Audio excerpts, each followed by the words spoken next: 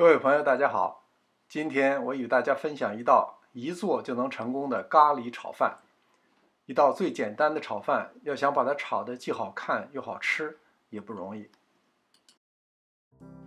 洋葱切成米粒儿大小，我是这么切洋葱的，留一点儿，不要一刀切断，这样容易切整齐，手上不沾洋葱的汁儿，熏眼睛那个辣味儿也能晚点出来。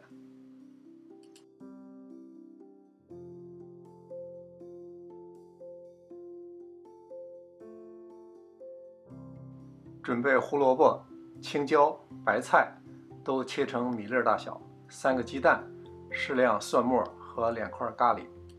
大虾切成段，加少许盐、花雕料酒。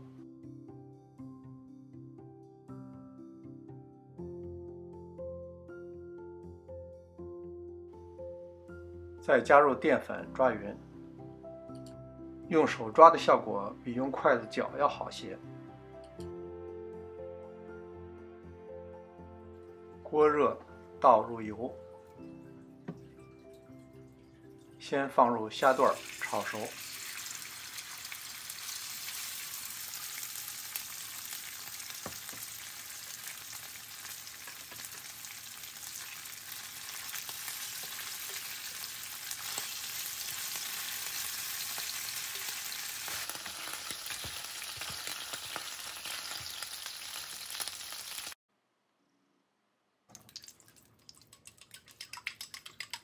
虾段出锅以后，借炒虾的油炒香鸡蛋。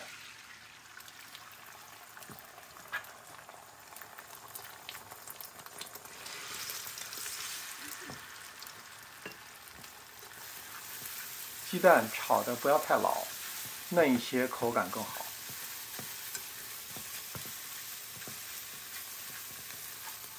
盛出鸡蛋，不用再放油，调至中火放入咖喱。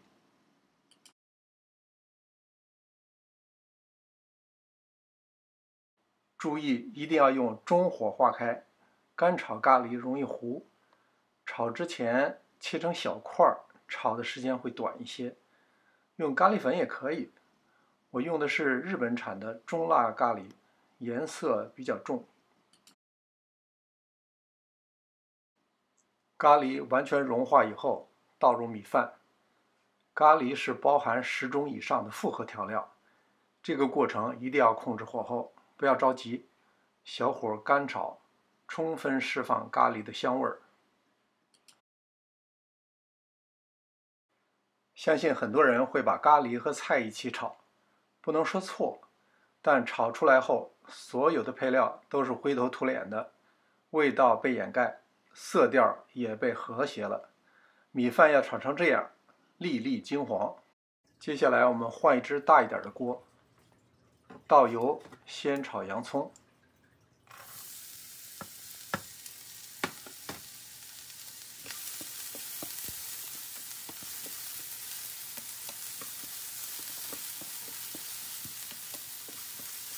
洋葱不要炒得太熟，等闻到洋葱的香味即可加入胡萝卜翻炒。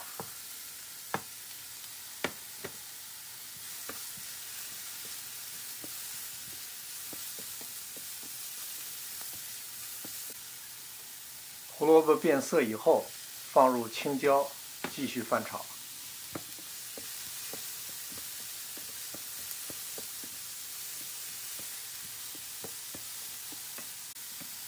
青椒略熟后，放入白菜。这样的顺序有2个思路：一是先要把洋葱炒香；2是不容易熟、不易出水的先炒。一起放进去可能会生熟混杂，软硬各异，口感不太好。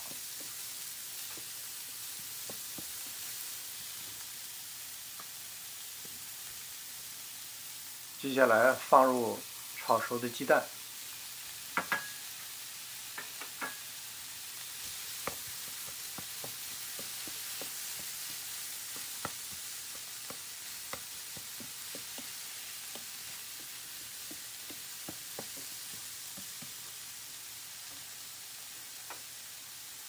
放入少许盐，一定要注意咖喱是咸的，宁可最后补点盐，也不要这时候放太多。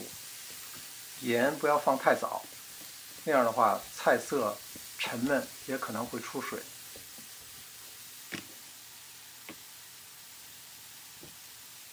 下入米饭拌匀，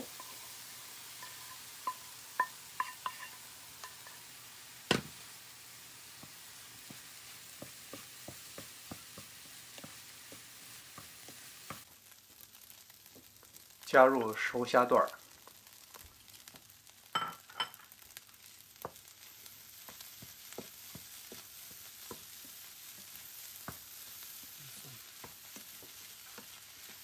最后是点睛之笔，关火加蒜末，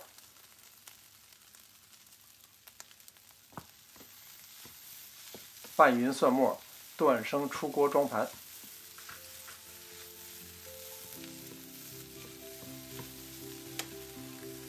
这盘炒饭绝对能堂而皇之登上您的大雅之堂，不输任何大餐。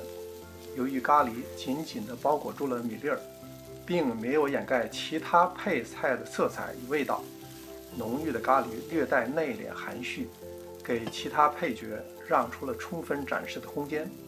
各种食材不仅五颜六色，而且七型八味，个性张扬。远观玉盘落珠，尝一口唇齿留香。这份咖喱炒饭您喜欢吗？欢迎您在下面留言，订阅我们的频道，并打开旁边的小铃铛，这样您就不会错过我们的更新了。谢谢您的支持，尚食厨房，我们下期再见。